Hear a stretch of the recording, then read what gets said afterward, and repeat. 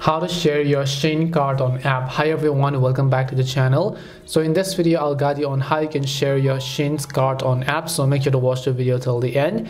In order to share your Shein's cart, all you have to do is first of all just launch the Shein app here. Once you launch the Shein app, you're gonna see this type of interface where you just need to tap the bag icon from the bottom right.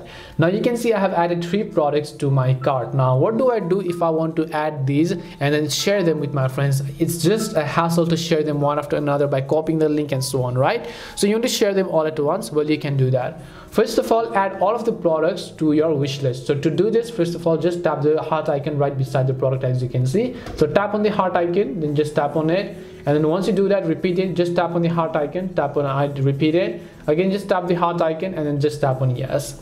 Now the product will be moved to your wish list. Don't worry, we can add them later on again. So now what you have to do is just tap the heart icon from the top right to come to your wish list, and here you can see I have added 3 items.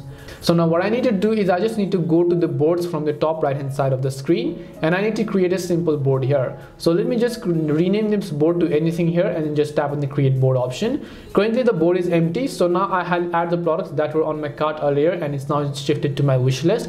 And now I'll select the products and then I'll tap on add to board, as you can see. Now once I've added to my board, you can see my board has been added. Now if I want, I can share this board. So if I just come back, you can see I have created this board, right? If I want to share this board, now I can just tap the share icon. All the products are going to be shared if I just copy the link and then share them with someone else, and then they can review the products and then add them to their cart one after another.